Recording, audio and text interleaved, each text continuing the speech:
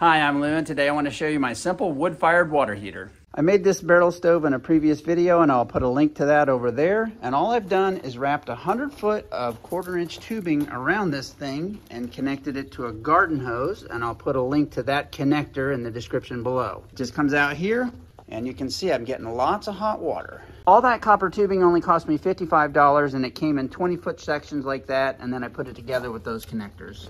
This is coming out at around 160 degrees, so I'm going to speed the flow and cool the temperature. As you can see, the water temperature coming out is around 105 degrees, which is perfect shower temperature. Now we'll measure our flow rate. We're getting about a gallon of hot water every 90 seconds.